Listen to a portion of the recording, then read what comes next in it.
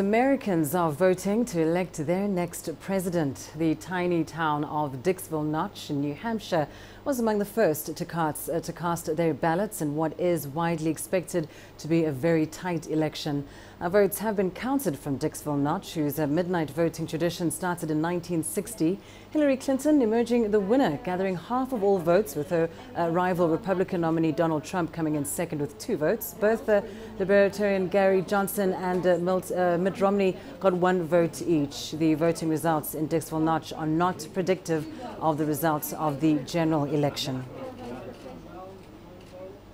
Well, joining me now for the latest on the U.S. elections is Chelsea Markowitz, a researcher at South Africa's Institute of International Affairs.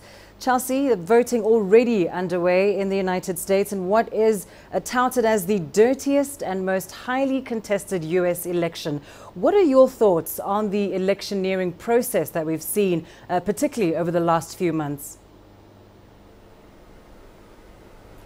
Well, I don't think it necessarily presents a good example in terms of the strength of American institutions and the character of American institutions. As we've seen, a lot of this has been characterized by personal attacks rather than focusing on policies, more so than ever before. And especially with Trump also saying that he wouldn't necessarily accept the result of the election, this doesn't look good in terms of American democracy.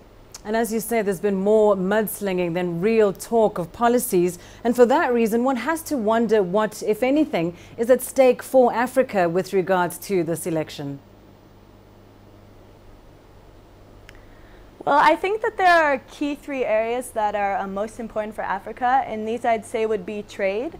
For one, if you just look at South Africa and the U.S., trade is almost $13 million in 2015. And also in terms of the large aid that the U.S. provides to the whole African continent. And lastly, I'd say in terms of the global issues of terrorism, this has reached all corners of the globe, including the African continent. So the way in which each presidential candidate would deal with this is also very important. Now, as you mentioned, the trade, aid and terrorism will be key things to watch. What other shifts should we look for in foreign policy or economic policy with regards to the U.S. And Africa? For instance, the AGOA Pact will need renewal in a few years' time. What might we expect if Clinton is in power, or perhaps if Donald Trump is the president of the United States? Well, in terms of AGOA in particular, first I'd point out that it doesn't expire until 2025, so I don't think that either candidate would do anything in terms of the current agreement. However, in terms of the possibilities for negotiating a future free trade agreement, this would actually have to start now, and I think the candidates would have a different approach. It certainly won't be as much of a popular agreement as trade with China and Mexico, for example, which have been very contentious. But I think that with Trump, in terms of negotiating a future agreement, he stated that he's going to be much tougher in terms of negotiating any trade agreements. So I think that it might be less likely to see some of South Africa's developmental concerns being able to be included in an agreement, and this might make it less likely that a trade agreement would be able to be negotiated at all. And I think with Clinton, I'd say she's a bit more open in terms of her flexibility and her openness to trade in general. So I think it might be easier to negotiate a favorable post-AGOA agreement under Clinton. All right, we'll leave it there. Thanks very much, Chelsea Markowitz, coming to us there from Johannesburg on what the U.S. elections might mean for Africa. Now, of course, many around the world, including Ugandans, are keenly watching the outcome of this election. Uganda, though, as an East African country, is a key strategic partner of the U.S. in terms of security on the African continent. Hilary Ayesiga tells us more. The U.S. supports Uganda in the fight against Al-Shabaab militants in Somalia and LRA rebels in the Central African Republic. But as the world's most powerful country casts a ballot on who will be its next president, there are mixed reactions on the streets of Uganda's capital, Kampala. Today, the biggest issue is really coalition against international and domestic terrorism. I don't think we have any divergence between any American administration, whether it will be Mrs. Clinton or Mr. Donald Trump. They would still need Uganda and Africa, for that matter, to be part of that coalition. What is at stake if Hillary loses is that women in leadership will be demoralized the more.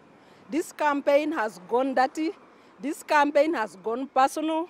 This campaign has been below the bar of the non-US elections just because the woman was the highest contender.